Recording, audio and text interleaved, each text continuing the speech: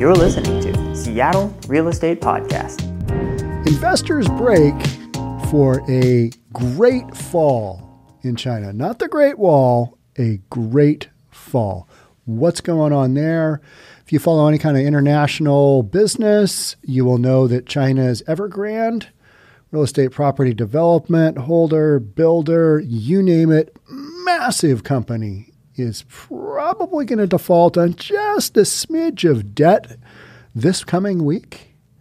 And that's not going to be good. It's not looking good. Too big to fail? Well, we've been through that one. Not really. Ask anybody who worked at Washington Mutual here in the state of Washington. How did that work out? Not good. So we got investors bracing for a great fall in China. Could that have some major implications to the marketplace? Yes, it could, because we're going to find out there's a couple of big players in the United States market that might have invested just a smidge in Evergrande as well. That's what we're talking about today. If you're new here, welcome. My name is Sean Reynolds. I own a couple of real estate companies right here in Seattle, Washington, and I read the news. That's what we're doing. Some might say that my perspective as a real estate guy gives it a little bit more reasonable factor. I don't know. I don't always think so. I just think I'm normal, and I look around and everybody else is just off their rocker. Just everybody else is crazy. It's not me. It's never me. Not in my backyard, right? I mean, just not me. Everybody else is nuts. And then I read the news and people seem to enjoy it. All right, let's go. London. It's from London. This is a Reuters article. It's got to be true. Just loaded with truths. International investors that have been piling into China in recent years, they are now bracing for one of its great falls as the troubles of over-indebted property giant China's Evergrande came to a head. The developer's woes have been snowballing since May.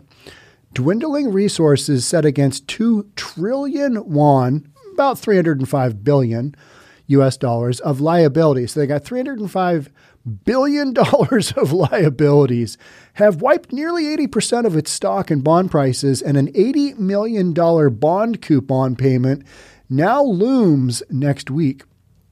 They got $305 billion in liabilities. Man, that is just one enormous Ponzi scheme. That's what it seems like to me. How was this allowed to go on like this? I mean, they've got to come up with just more cash to make that go. And if they don't, which is what we're talking about here, that's a hard no-go.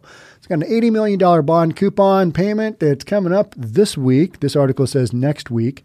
But as time goes on, you get the drill. So what happens then is unclear. Bankers have said it will most likely miss the payment and go into kind of a suspended animation where authorities step in and sell some of its assets, but it could easily get messy. We'll have to see what happens. I mean, if you don't really know what's going to happen, then you know what you do? You say something along the lines of, we'll just have to see what happens, said 𝑺𝒆𝒂𝒕𝒕𝒍𝒆, head of the EM corporate bonds at some company, Aberdeen Standard in London, which holds a small sliver of the bonds. They're probably working on a deal in the background, but we don't have any clarity and we don't really have any precedents. So it's uncharted water. Evergrande warned just over 2 weeks ago that it risked defaulting on its debt if it failed to raise cash. Since then, it has said that no progress has been made with those efforts. And analysts say the bigger picture is that of Evergrande, which has more than 1,300 real estate projects in over 280 cities. If it does topple, it will firmly dispel the idea that some Chinese firms are too big to fail. Nothing is too big to fail. It's just not. I mean, we learned that during the Great Recession, right? It's like Lehman Brothers, they'll never, ouch, not good. Wow, that one, just the Big Short. It would probably still apply to big state-linked firms, of course. You're going to have the state-backed, Chinese government basically step in. But it comes after Beijing's clampdowns on big tech firms like Alibaba and Tencent wiped nearly $1 trillion off its markets earlier in the year. Not good. Contagion from Evergrande has largely been confined to China's other highly indebted high-yield firms, real estate developers, which have also slumped. But Hong Kong's heavyweight Hang Seng also hit a 10-month low on Thursday, showing there is some spread from one company to the other, kind of within that industry, right? There are some big-name global funds involved, too. Emacs data shows that Amundi, Europe's largest asset manager, was the largest overall holder of Evergrande's international bonds, although it says it sold most of it before things turned really ugly. Amundi's co-head of EM Corporate and EM High Yield, Colm de Rosario, described the fundamental picture for many Chinese firms as intact. For now, however, we await the commencement of a restructuring process of Evergrande to gather more information. So, looking like a little bit of bankruptcy, right? I mean, just a hair there. Things not going well. Back in April, Evergrande's bonds were trading around 90 cents on the dollar. Now they are closer to 25 cents. We're sounding like a little bit of junk here, right? It's always priced as a risky high-yield investment, but what prices are telling you today is that there was some surprise that the government would let it go fully, said the head of emerging market debt at U.S.-funded Aegon Asset Management, Jeff Grills. All right, he added, it's been a textbook example where investors have been lured in by the 10% plus interest rate the bonds had provided. If it's too good to be true, it might be. All right, they're giving me a really big return. What could go wrong here? Oh, you could lose all your money. I mean, that's the bottom line, right? Any investment, big return, big risk. Yeah, roll those dice, see what happens.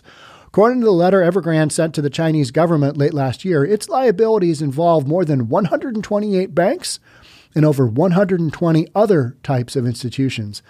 So that's why we're doing this podcast. This could have some far-reaching implications. Will it? We're just going to have to wait to find out, right? I'm just going to go with that statement. No, I think it will. I think you're going to hear this story more and more because I have followed this story kind of as a, oh, that doesn't look good. Oh, that's not going in the right direction for a big company in China. But I didn't realize the extent of what some of the U.S. companies here had invested, and it's some significant money. So if this goes sideways, it's going to have some real impact. It's going to have some impacts probably on the markets. Right? I mean, is this going to have that trickle-down effect? I would guess so. A group of Evergrande bondholders has selected investment bank Moelis & Co. and law firm Kirkland & Ellis as advisors on a potential restructuring of a tranche of bonds, two sources close to the matter said. Other funds also exposed to the bonds include the world's biggest asset manager, here you go, BlackRock. Interesting. As well as dozens more such as Fidelity, Goldman Sachs, and Asset Management, and PIMCO. Those are some pretty big players in the United States market, right? Yeah, they are. BlackRock. That is not surprising, is it? Major U.S. financial firms include BlackRock and Goldman and the likes of Blackstone, and they are due to meet with officials from China's central bank and its banking and securities regulators later on Thursday. Do you smell bailout? Debt analysts hope that the damage might not be too widespread. Let's go with that. The holdings are tiny compared to those big investment firms' overall size. Also, only $6.75 billion of nearly $20 billion of Evergrande debt are included on JP Morgan's CM index, which big emerging market corporate debt buyers use as a kind of shopping list. All right. So less than half of the debt is on this kind of index. All right, but there's still some pretty big exposure, right? Others are still wary, though, of the wider signal it sends. This is part of a self-reinforcing dynamic in which rising insolvency risk sets off financial distress costs, which in turn increase insolvency risk. If somebody goes sideways and that story just goes out into the marketplace, all right, and then other companies get hard hit. They can't refinance. They can't do their thing. They can't raise capital. And then you've got an issue. You need a big box of tissues for all of your issues. So until regulators step in and credibly address insolvency risk across the board, conditions are likely only to deteriorate. Not good. Some veteran emerging market crisis watchers also think the troubles still have further to run. This unwind hasn't even really started, said Hans Humes of EM debt-focused hedge fund Greylock Capital. That's kind of what I think. I think we haven't even begun this one yet. I think we are at the starting line. Maybe we're waiting for that gun to go off, and it's going to. And thank you to everybody that has sent me this link. I've had a number of you, and this is one of those ones, because we are actually we're a real estate podcast here, so we're talking about real estate. I'm going to jump to a more practical article that kind of analyzes, all right, so we've got this massive company in China. It's going a little sideways. And what impact does that actually have in the marketplace to the folks that they're building stuff for this company, right? This is one of those, I like to do things on real applications. So we're not just talking about, bond price and, we're going to extrapolate this tranche into, that kind of stuff too. How's it impact the people that are the actual underlying part of the story? As China's property giant Evergrande veers towards collapse, its unpaid debts spark protests. So this is literally going on in China. Shenzhen, China. If I mispronounce that, if I mispronounce any of these Chinese words, apologies. My Chinese is truly non-existent. So they came from all over the country, dragging cheap suitcases and clutching file folders filled with records, chanting in front of the glassy skyscraper, "Evergrande, pay up." That's a chant right there. Evergrande, pay up. How do you get that one going? Evergrande, pay up. Maybe like that, but probably in Chinese, right? So there were owners of small lighting and plumbing and construction materials companies, suppliers for Evergrande, one of China's largest property developers, now staggering under more than $300 billion in debt and facing potential collapse. Dozens of protesters were gathering daily here in recent days at Evergrande headquarters. Most were contractors who had accepted commercial papers, a sort of IOU, as payment for its projects, but now found Evergrande unable to pay when those IOUs came due. They say here, so these are the protesters saying, this is what Evergrande is saying. "We have no money. Do whatever you like," said 𝒔𝒕𝒕𝒍𝒆, the manager of a janitorial company in Qingdao. It had 200 workers who'd cleaned Evergrande's sales offices for a year and were owed more than $300,000 in commercial papers. That is now essentially worthless if this thing goes sideways the way that it kind of looks like it will.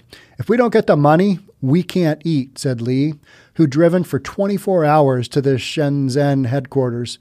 They needed that money to feed their families, send kids to school, buy medicine for elderly people, and pay their own mortgage. They just need to pay for life, right? This is their job. We're cleaning your sales offices for a year. Because you got a big contract like that, big company, you look at that big company as a small business owner and you go, there's no way they're going to default on this. They're going to pay us. They've just got some cash flow issues until they don't, and they're in bankruptcy, and then it's more. And I'm not sure how the Chinese equivalent of this goes, but it can't be that much different than the United States. So these small independent contractors, they're looking to pay their own mortgages, to live. Dozens of other suppliers gathered around relating similar woes. Legions of police bearing riot shields stood nearby. Some walked through the crowds with banners that read, "Gathering evidence," and took photos of each person's faces. Whew, hard no-go on that. What are you doing? Taking a picture of my face because you're at a protest? The distress surrounding Evergrande's crash is a window into the problem of bad debt in China's housing sector. Property giants like Evergrande have boomed in the last few decades on a model of vast borrowing and fast expansion, relying on cash flows from apartments it would someday build to construct apartments it had already sold. Yeah, crazy, right? I mean, this literally does feel, the more I read about this, it feels like a Ponzi scheme. You just need to bring in more cash to make it go. And you can grow yourself really big. But if that one little piece where you get your next inflow of cash doesn't come, yeah, not good. That worked as long as they could keep getting new loans for new projects, even as housing demand declined. But in August of 2020, government regulators laid down new rules about how much debt developers could take on. Oh, we need to take on more debt. No. New law, no more debt. But we've only taken on $300 billion so far. What could possibly go wrong here? After a year of struggling to reduce its liabilities amid declining sales, Evergrande admitted in public statements this month that it may not be able to repay its debts. Credit rating agencies Fitch, Moody's, and S&P downgraded Evergrande to levels indicating in or very near default. Its stock value has dropped 80% this year, and it has an estimated 1.4 million more homes that it's already sold, but not yet built. So they've got 1.4 million pre-sales. How many deposits have they taken on that? How many earnest monies? And again, I have no idea how the Chinese real estate market works. But if you had 1.4 million homes here in the United States, and you've got the cash flow where you can't build them out, not a good look for a real estate company. Not a good look. Let's just put it that way. Although the government is likely to step in to limit the fallout, it's kind of what I'm thinking. It's like, you got a bailout coming at some point here. Evergrande's collapse would be the biggest test that China's financial system has faced in years. It would hurt not only the developers' creditors and investors, but also all those who bought unfinished homes, put their savings in Evergrande's wealth management products, or were among its contractors and subcontractors paid in IOUs. That's what we're talking about here, right? It's the second article. So some of these suppliers have put up their own homes as collateral in loans to cover their work for Evergrande, confident that such a big company could not possibly fail to pay. Now they are under pressure from both the banks and their workers. This is no different than the Great Recession, where you had folks who couldn't get out from underneath the debt of the homes they had purchased, and in a declining market, things go sideways. And if you have very, very slim equity in the project, maybe none, maybe a little zero down action, which is always really, really popular until it's not. Now you've got a situation where this whole house of cards, without a little government step in, maybe we're looking at that. I don't know. Is Evergrande, is it big enough for the government to step in and take over and do a little prop-up action here until they can get squared away? I don't know. I don't know the Chinese market that well. But if we are covering it here in the U.S., because we've got some exposure to a bunch of our own companies that have invested and they've got bonds, I'm going to say that it's an issue. The entire construction supply chain had been using Evergrande's IOUs instead of cash for years, said Kai, a supplier from 𝑦𝒔𝒕𝒕𝒍, who asked to be identified only by her last name. How do you spend an IOU? Is that liquid? It's not, correct? But, I mean, at some point in time, do they maybe make good on these IOUs?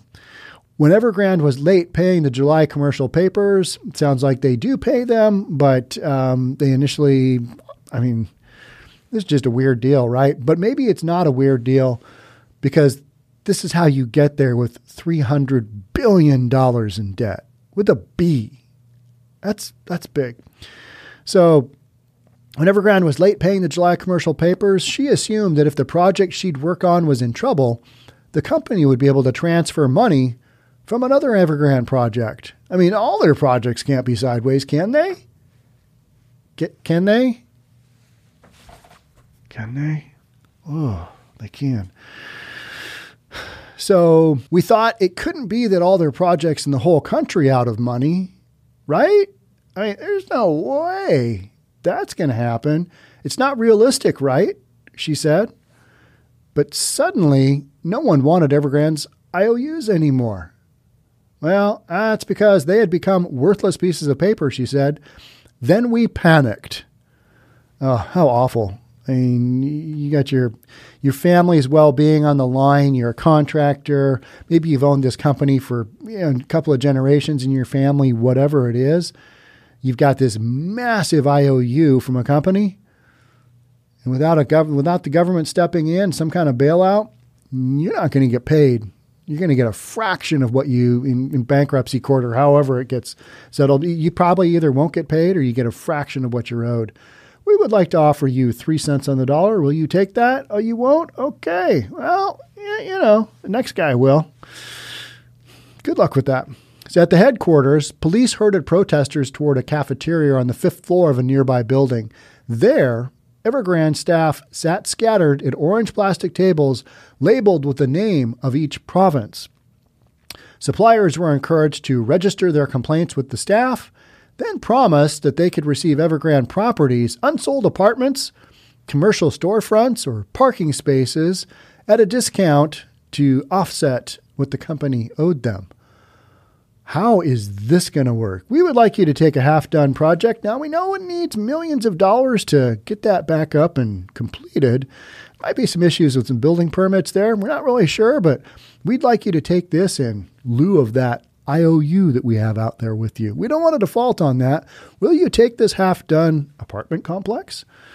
I mean, commercial storefronts or parking spaces? I would like to take a handful of parking spaces. Chen Xiaowang, the owner of a lighting company and electronics company in Wenzhou, sat at the Jiangxi province table. Evergrande's Xi'an branch owed him more than $200,000, he said. He had already had to lay off half his workers. The other day, the staff here told him that he could get parking spots in Xi'an, but when he called the office there, workers told him that they had not received instructions on that from their superiors. Well, doesn't surprise me. The company's, kind of faltering and it's kind of buckling. You're going to have some lack of communication between higher up and lower down.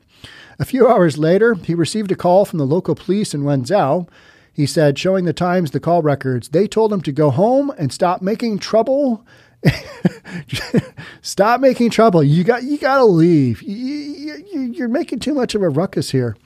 This isn't the right way to do things, Chen said. No, it's probably not, but unfortunately, with this one, this is how it's going to be. Outside, several women sat against the wall on suitcases and pieces of cardboard. They had been here for 4 days, staying in low-budget hostels and eating 1 bowl of noodles per day. That sounds horrible. Even if the parking spots and the shop spaces were real, one of the women said no one wanted them. We need cash. We can't spend the parking spots and shop spaces. Her name was Li, and she'd supplied decorative materials for Evergrande in the Anhui province. They owed her more than $1 million, she said. We have 4 parking spots from Evergrande already, Li said. Another woman, a construction manager from Shandong, who asked that her name not be used, agreed. She was owed more than $300,000 and had dozens of migrant workers waiting for payment at home. How would you like to be in the middle of that? Not good. And those workers, I mean, they don't have any reserves, right? I owe this worker $1,500 and that worker $750. Should I give each of them a brick, a toilet, a room? They need cash. They need cash to pay their people, not a parking spot, not construction supplies. And analysts expect that Chinese authorities will move to limit the damage to the economy if Evergrande defaults. The potential for social and financial instability would be too high at a time when the Communist Party is preparing for Xi Jinping's transition to his 3rd term next year. They need to keep things a little more stable. Having this could rock the markets. And they don't want that impact. So they're gonna probably smooth this over, right? The most likely end game is now a managed restructuring in which other developers take over Evergrande's uncompleted projects, the ones that they haven't given away in an effort to try and get some payment. Uncompleted projects in exchange for a share of its land bank, in which China's central bank steps in with liquidity support. Home buyers would probably be prioritized in that scenario, he said. Probably. No guarantees. you guys that bought homes and we weren't able to finish. You're going to be in the top quarter of the people making demands for all of our outstanding liabilities. Top quarter. We're putting you right to the top. It's less clear what would happen to the people who came seeking their money in Shenzhen. They sacrificed one group of people in order to save the majority, said Yi Hong, 55, a clothing exporter from Ningbo, who had invested his retirement savings of nearly $800,000 in Evergrande's now frozen wealth management products. Again, not good. This is not going in the right direction, is it? All right, let's unfreeze those and let's get these people a little bit of cashola back. That's only going to happen with a bailout, right? Yi had come to Shenzhen for the first time in his life, hoping to get his investment back. But after trying to negotiate, seeing the police everywhere, and hearing how much the others were owed, he wasn't hopeful. I just trusted them too much, he said. That always comes right after it's too big to fail, right?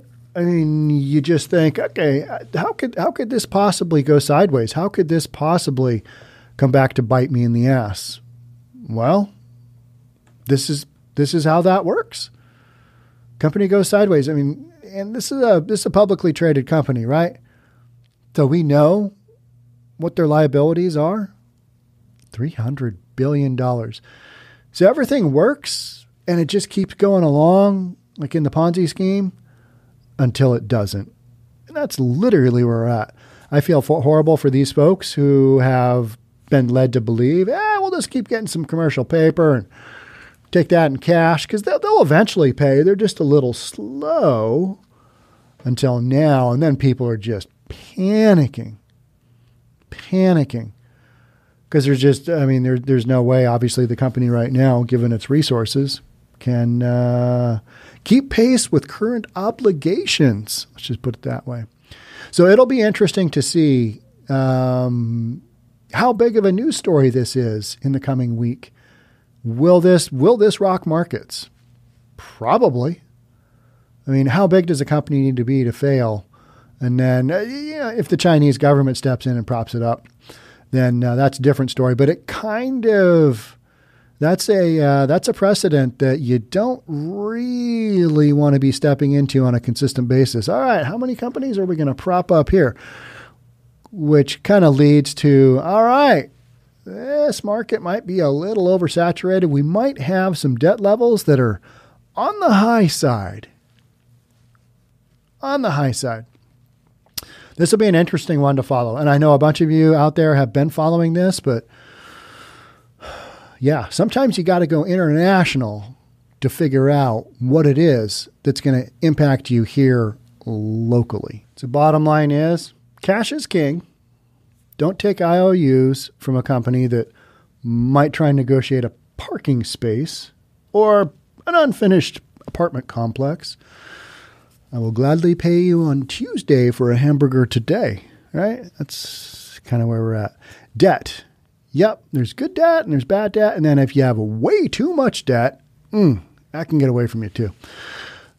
Any which way this ends up going, I almost guarantee you the Chinese government's just going to step in and, all right, we need to do a little takeover here or whatever it is that they do, but we cannot have this going down right now. That's not a good look. We're not dealing with that. All right, who needs a bailout? That's what I think you'll hear next. All right. That's it for me. Thanks so much for being part of the Seattle Real Estate Podcast. I will certainly update you on this because this isn't going away. Let's put it that way. This isn't going to have a happy ending. There's going to be some real chaos. That's what we do here. We bring you chaos and other stuff and interesting stuff. Oh, and a quick update before I go. I did last week a podcast of a second floor addition being put on an RV of somebody living on the streets of Seattle. They're going to take that down. They're going to take down that addition. And the quote was, oh man, I got to find that quote. It was expected. It was an expected quote. It wasn't shocking to me. but it had the F-bomb in it, and the guy was really annoyed. And let's see, what was that? I don't know, but he was like, "I'm taking the effing thing down," because Como News was just hammering on him. Hey, are you going to take that down? Because the second floor addition, it could easily topple over on one of the busier streets in the area of Ballard of Seattle, and that wouldn't be good for people walking by, cars going by, traffic, that whole thing. So there's an update to that. The homeowner of that RV in Seattle with the second floor addition, he is going to take it down. And what did he have up there? He had wicker furniture. You know what? I'm a no-go on the addition, but putting wicker furniture on the top of an RV that's pretty old, I'm all right with that. That's some good planning. That's some good thinking there. I'm okay with that part. Just the whole, maybe you should make it just an outdoor space without, all the framing and stuff, and maybe just a little safety ledge so he could sit up there with his wicker furniture and enjoy the sights and sounds of 8th Avenue Northwest in Seattle, which is a busy, busy street. All right, that's it for me on this one. We'll catch up with you soon. Until then, stay safe. We'll talk again. Bye.